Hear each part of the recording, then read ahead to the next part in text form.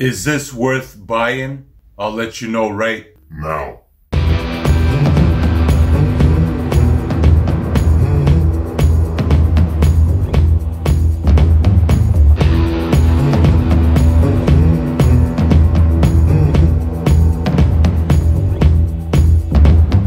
Watashi no namae wa Token Soku desu. Welcome to the channel, Manga Noob in this. I'm back with another review. We got ourselves here, Love in Hell.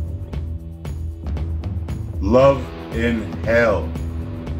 Basically, the premise of this story is this guy by the name of Senkawa Rintaro. This guy in his mid-20s, he ends up passing away, dying. Then he goes to hell. Right off the bat, the way he dies, he was tipsy, fell down the stairs, and died.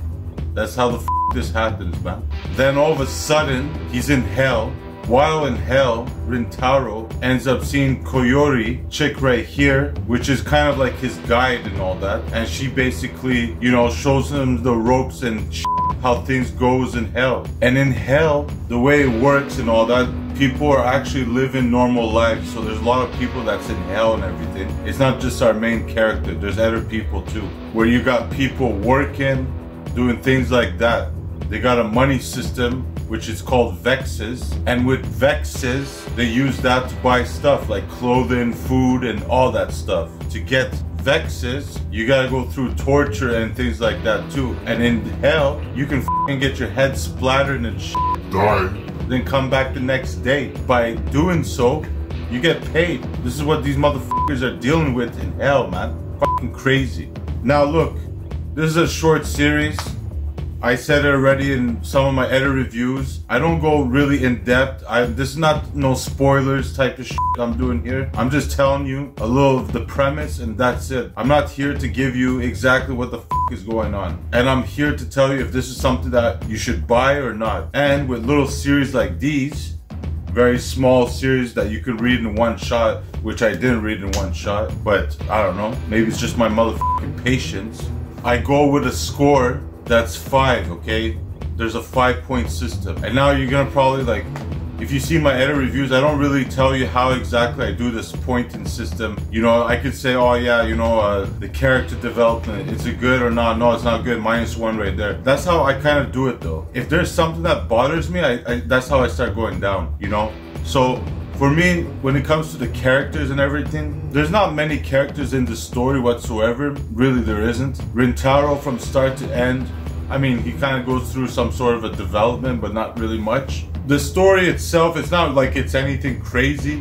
It's just basically a guy living day by day, getting punished so he can get paid and all that. There is a lot of comedy moments, I'd say, in the story. There's a bit of fan service, not much of it though. Now we're talking about the art as well. Well, the art, you know, there's some of, you know, some basic stuff like this, you know, nothing that's gonna blow your mind.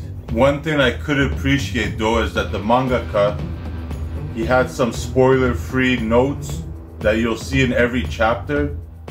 So you kind of get this little connection you feel with the mangaka and everything. But you know what, that's pretty cool. I can't say anything about that because when you're reading, you're like, okay, you know, this guy is, he's trying to connect with us in a certain way to let us know what the hell he's thinking and all that. This guy is some pervert.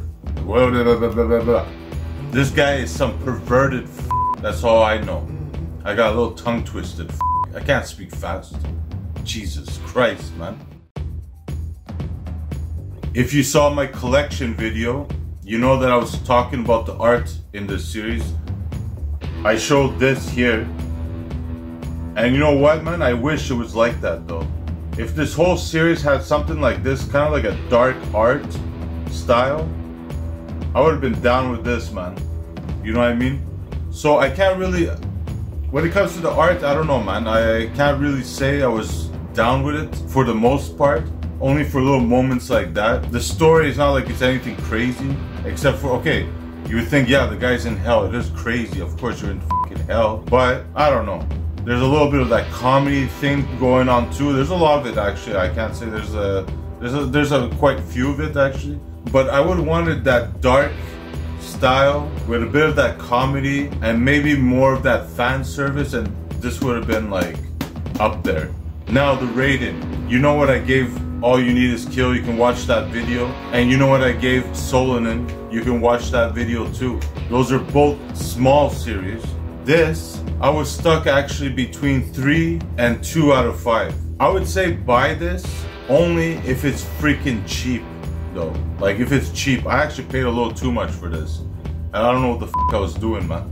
So I did that. I don't know why. I'm still gonna give it 3 out of 5. Just because there was funny moments. Although I wish that the art was a little bit darker and everything like that, and the story wasn't like all that, I still had a bit of a laugh here and there. And like I said, the fan service, maybe it could have been more than what I would wanted. But other than that, I mean, the connection that the mangaka has with the readers, with the notes that he has in each chapter and all that, that's probably the only reason why I'm giving it a 3 out of 5. Because I felt like this connection with the guy in some way. But honestly, this could have been a 2 out of 5 as well. And if it was a 2 out of 5, I would have said, don't fucking buy this shit. But I'm not saying buy this shit as well. So that's why it's hard. Because I don't know if this is for everyone. You know what I mean? So look, it's really up to you. I would say just wait and see if the price is, wait until the price is freaking low on this. Check it out, man. I would say still check it out. It's still, I mean, it's not that big, but I'm gonna give it a 3 out of 5, I'll give it 3 out of 5. I'll just say you're lucky that you took motherfucking notes, because if you didn't take those notes, forget it, man. I think I would have given it a 2 out of 5. That's pretty much it. I like to keep it short when it comes to these little series and all that. You know how it is. That's pretty much it. And that's all I gotta say. So, thank you for watching my video. Subscribe to the channel, like, do all that stuff if you want. I always bring the content though. So, I'm gonna end it with, what? Let's flip the page. Pa!